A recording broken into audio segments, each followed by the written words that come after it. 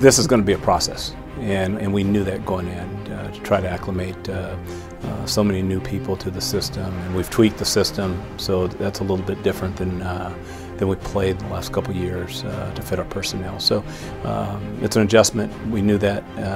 Our guys have been active learners. They really want to improve daily, and we're excited. Well, we always have lofty standards here, and you know, to get to postseason play, and obviously we have to play exceedingly well in conference to do that. The conference is challenging every year, and this is no exception. A lot of really good players return. So we'll have our hands full. It's exciting for us to be able to play this type of schedule in the preseason to get us prepared for conference play. But obviously the goal at the end of the day is to keep playing after conference play is over.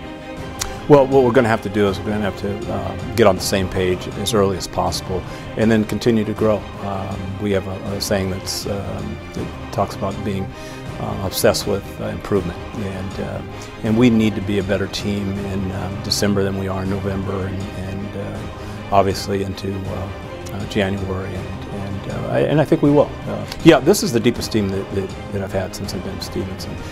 Now, having said that, the front end of our teams have been very good. I mean, we'll miss the 6 seniors, of which one was a 3-time all-conference recipient, another one was an all-region player, and then you lose guys that have started in the backcourt.